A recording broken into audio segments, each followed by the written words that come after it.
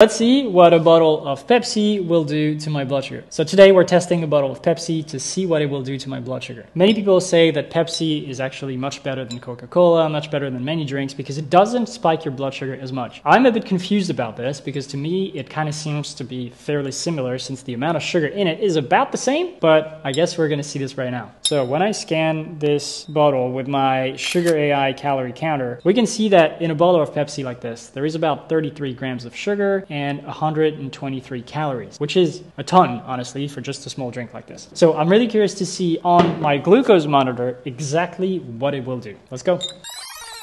All right, so it's been a little over 2 hours, probably 2.5 hours since I drank my bottle of Pepsi. Let's now look at the glucose monitor to see exactly what it did to my blood sugar. And remember to let me know in the comments what you guys want me to test next time, because I'm trying all sorts of drinks, all sorts of food right now. So that is a big spike, huh? Pepsi alone is actually pretty high. That's what, 80 or so? So yeah, I didn't really feel good. It's supposed to give you some energy, but I actually felt tired. It's a lot of sugar. So I don't really recommend drinking drinks like Pepsi on an empty stomach like this. Tomorrow I'm actually going to drink the same bottle of Pepsi, but this time I'm going to eat a little green lettuce salad with it just to see if the fiber in the salad will help to reduce the glucose spike. So if you're interested, follow and see you tomorrow.